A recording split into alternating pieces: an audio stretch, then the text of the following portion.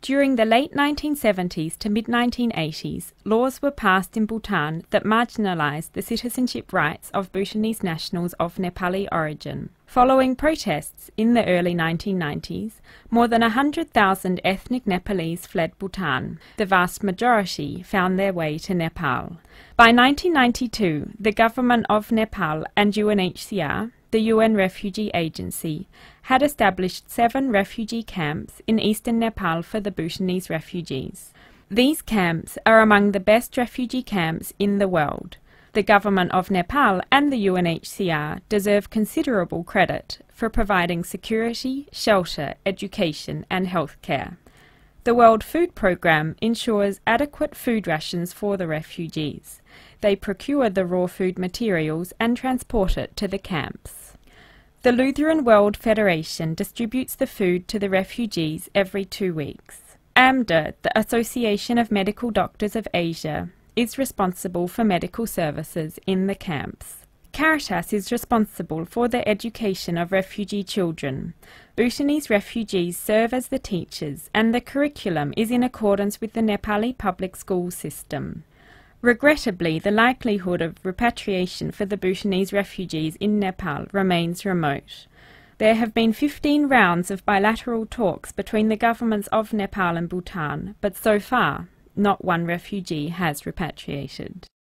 Although Bhutanese refugees enjoy considerable latitude by Nepal's open camp policy, technically, Bhutanese refugees are not eligible to work, own property, run businesses, or vote. This situation has remained static for the past 2 decades. After exhaustive efforts towards repatriation failed, several countries together with UNHCR initiated a plan for resettlement. In November 2007, the Government of Nepal publicly announced support for third country resettlement.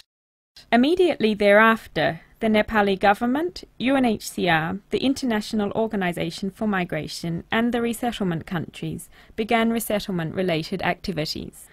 To ensure the safety of the applicants and prevent attacks and threats of violence by anti-resettlement groups, the government established armed police posts in the 7 camps desiring third country resettlement. UNHCR is always the first point of contact for refugees. In order to be eligible for third country resettlement, a refugee must submit a declaration of interest form. UNHCR interviews the family to determine whether a case is eligible for resettlement, and if so, identifies the most appropriate resettlement country. The only contact IOM has with the refugees prior to referral is the in-camp information sessions conducted jointly with UNHCR. Since late 2007, the US, Australia, Canada, New Zealand, Denmark, Norway, the Netherlands and the United Kingdom have interviewed Bhutanese refugees in Nepal for resettlement consideration. Within IOM, it is the Resettlement Support Centre, the RSC, which processes refugee applications for resettlement consideration. The RSC prepares refugees for their interviews with country selection teams. Ultimately, it is the resettlement countries which determine if a family is approved for resettlement. The approval rate for Bhutanese refugees is 98%, among the highest in the history of worldwide resettlement programs. The goal of the RSC is to bring approved cases to the ready-for-travel stage as quickly as possible. This involves requesting and processing medical examination results, organising exit permit interviews, scheduling cultural orientation classes and assembling travel documents. The resettlement process can be a lengthy and sometimes confusing experience for applicants. RSC's information unit allows refugees to check the status of their case through walk-in queries, a telephone hotline or via email. Refugees spend long hours at the IOM compound. A midday meal of rice, dal and vegetables is served to the 500 to 700 refugees attending interviews and health assessments. The IOM Migration Health Division conducts health assessments for refugees accepted by the US, Canada, Australia, New Zealand and Norway in accordance with the protocols of each country. The Migration Health Division receives up to 400 refugees per day. Nurses capture height, weight, vital signs, visual acuity and detailed medical histories for the refugees. This information plus X-ray and lab results are available to the physician prior to the physician examination. The Migration Health Division uses a computed radiography system. X-rays are sent electronically immediately after the image is captured and interpreted by an on-site radiologist. Tuberculosis is a primary concern. If an X-ray indicates a chance of TB infection, sputum samples are collected and cultured to accurately identify positive cases. No refugee with TB departs for resettlement before undergoing the necessary treatment. Laboratory testing is an important component of the health assessment. Lab services focuses on conditions of public health importance. The state-of-the-art lab has been licensed to provide pathological testing by Nepal's Ministry of Health and Population. Patients with the most dangerous forms of tuberculosis stay in the Magic Mountain Isolation Centre, which provides comfortable individual accommodation and medical care. The Migration Health Division conducts pre-departure medical screenings on the day before the charter flight to Kathmandu. The final screening takes place at the transit centre prior to international flights.